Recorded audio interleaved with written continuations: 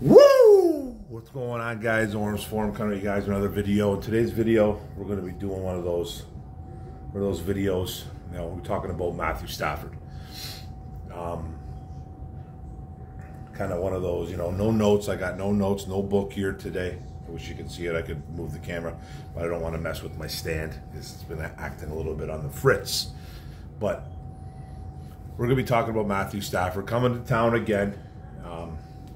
You guys know who Matthew Stafford is. 12 years as a Detroit Lion, 3 playoff appearances, 0 wins. Broke a lot of Detroit Lions records, broke a lot of NFL quarterback records, to be honest with you. He's played in the league. I now think he's going on. He did 12, right? He did 12 in Detroit, 13, won the Super Bowl in LA, 14, 15. This is his 16th year. I want to say this is his 4th year as a Rams. So 13, 14, 15. I think it's his 16th or 17th year in the NFL. 34, 35 years old. Quarterback has, you know the story of Matthew Stafford. Number 1 overall pick. You know, you guys know about how I feel about Matthew Stafford. We are in game mode as we speak. Week 1 is just around the corner. More videos to come. But it's game mode. It's game mode. And, you know, I made this video last year, I believe. I'm pretty sure I did. Even go back in the archives. You can go watch to see what I said about Matthew Stafford coming into town last year. If you followed my channel, if you've been here since day 1, I really appreciate it. If you haven't, you know, that's okay too. That's okay too. But I'll tell you how, you know, for the people that really haven't been here, on how I've felt about Matthew Stafford over the years.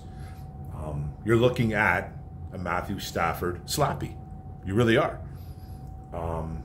Probably in his earliest years, you know, especially when he was getting hurt and all that stuff. You know, he was a number 1 overall pick out of Georgia Bulldog. Getting hurt, like I said, you know, and then being a really good quarterback for us. I thought, you know, took a lot of blame, and he deserves a lot of blame for not winning here. I've always thought he was a top 10 to 15 quarterback in the NFL. I still do. I still think he's a really good quarterback. I really do. I actually think he's still more talented than Jared Goff. That doesn't mean that I don't like Goff. You guys know when we traded for Jared Goff, I despised the trade. Me being a Stafford slappy, I thought we should have won something for Stafford. And trust me, he doesn't go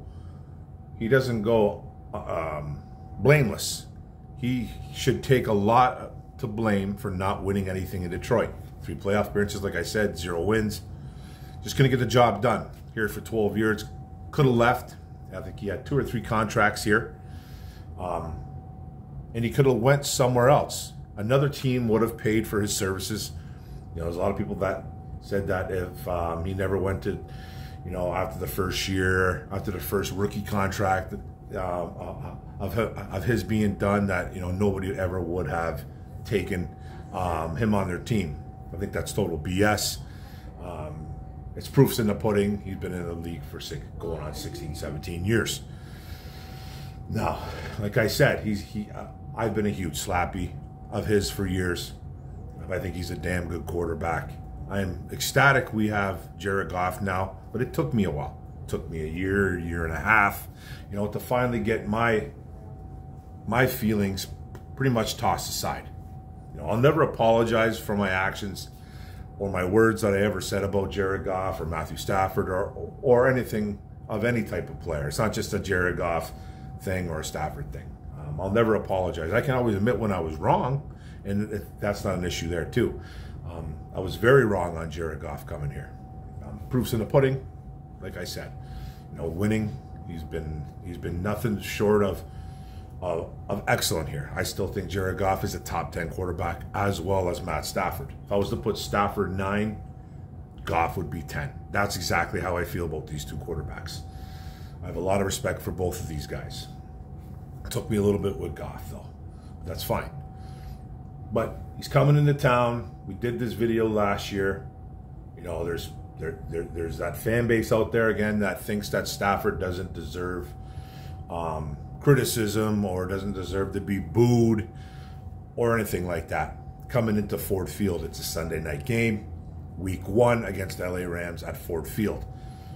Now, I think you should go about this one of 2 ways. There's 3 ways you can go about it, but this is what I would do. If I was at that game, unfortunately, I'm not going to be at that football game. I wish I was. But if I was there, I'd be booing that man relentlessly. I am a Lions fan, true and true. I'm not a Detroit Rams fan or anything like that, which I've been accused of in the past. Not whatsoever. I want the Lions to abuse that man on Sunday night. Now, I don't wish him any ill will. I don't wish him to be hurt for the year or anything like that, but I hope they hit him all day. Put his ass on the turf consistently. It's exactly what I want to see. But with the booing thing, boo him. Now, boo him relentlessly. Excuse me. Boo him relentlessly. There shouldn't be any qualms about it. Now, that's just kind of my opinion. But there's a couple things you could do here. There's 3 things. And the 2 things that I'm mostly on the side of.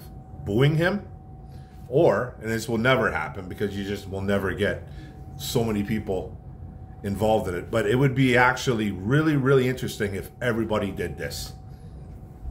Dead silence when he came out.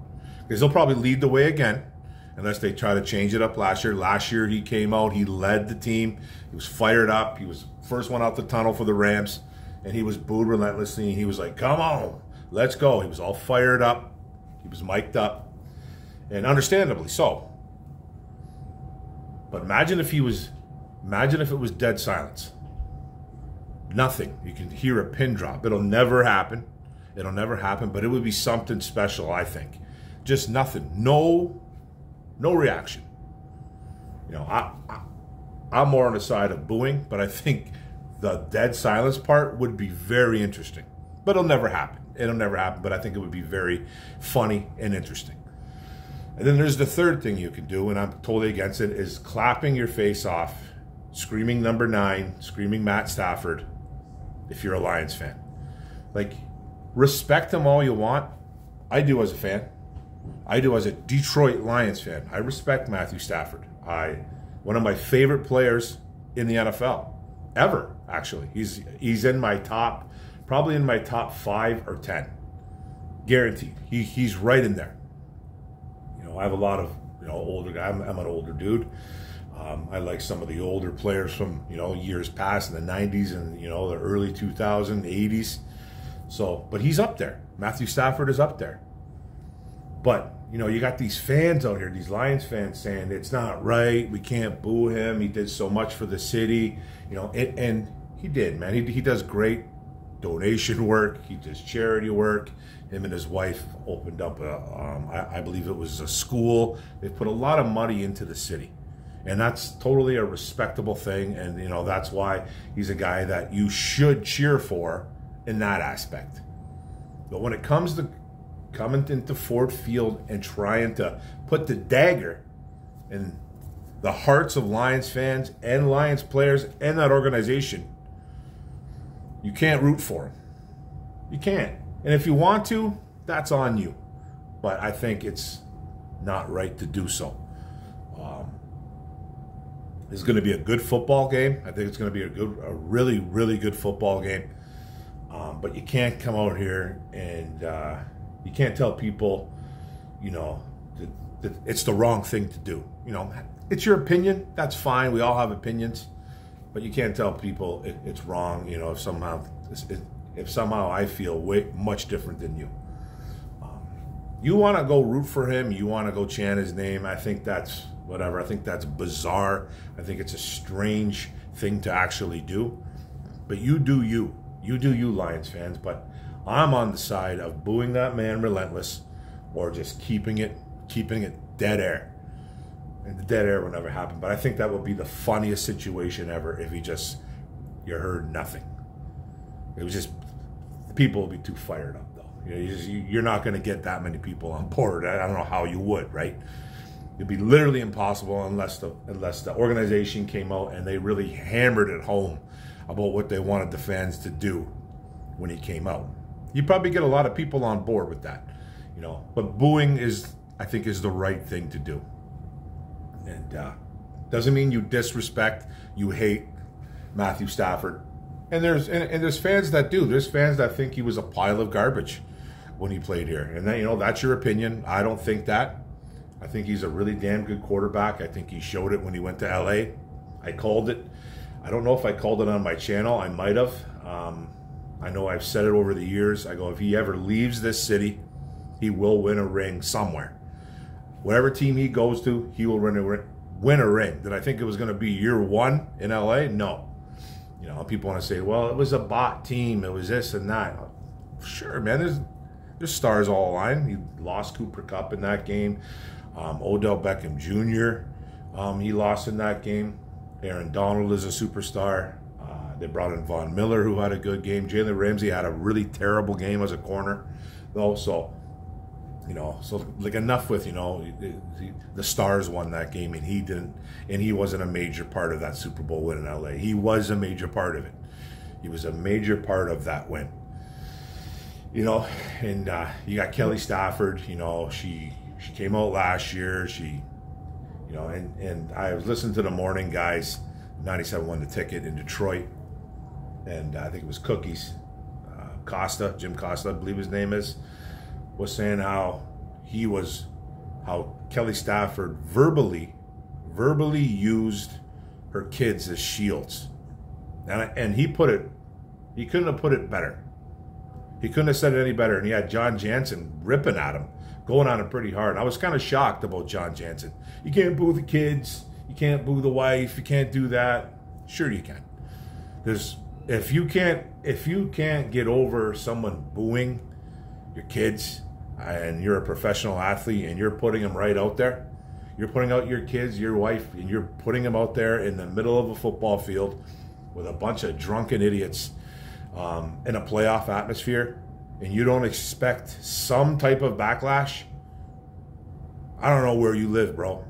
I'm not sure where you live, John Jansen. Respect you a ton, Michigan man. But I thought that was a really weak take, and he actually called Costa an idiot for it, which I was a little bit shocked. You know what I mean? Because you put your kids out there to expect the worst. Then it's booing. It's booing. It's not life-threatening. There's nothing being physically thrown at you. No objects being thrown at you. There's no harm in booing somebody. None. And I think Kelly Stafford took it to another level last year. She just used her kids as a crutch because she was looking for people to feel sorry for her. She just really was. And that's just the bottom line right there. Your husband got booed. He played here for 12 years. He didn't win anything here. You know, there's a lot of people that don't like him. There's a lot of people that do. There's a lot of mixed feelings when it comes to Stafford. There's going to be people that we're going to boo. You know, if it's hatred, if it's a dislike, if it's just you're on another team, it's going to happen. Nobody booed your kids, and if they did, get over it. I think you really need to get over that. But nobody did. Nobody did boo your kids. And your kids will be fine. Your kids will grow up, you know, and they'll probably see that video or listen to their mom say on how they booed her kids, and they'll probably laugh at her. But come on, Mom. If you booed us? No. Nobody booed your kids. Take it easy. And if they did, you need to get over it. This society, the 2024, people are just soft. It's unbelievable how soft people are. And I get it, man. You want to protect your kids. I would go to the ends of the earth for mine. I would throw my body in front of a moving train for my kids. But let's not. That's a little bit different. It's boo. It's nothing. So you failed there, Kelly Stafford, and she's not even going to the game apparently now. That's the new rumor going on right now, that she's not even going to attend this football game, and that's fine. You know, that's fine. Maybe she's looking for someone to beg for her to come, but whatever. Don't show up. But as for the Stafford thing, boo that man relentlessly, Lions fans. Boo him. You know, don't make him comfortable. And I know you guys are going to get loud there when the offense, when the LA Rams offense is out there. That's going to be even more of a gem. That we need that. You know, we need that 12th man out there on defense. You know, Taylor Decker is expecting harsh, violent, like loud, not violent as in physical, just as in a very hostile environment. He wants it to be hostile.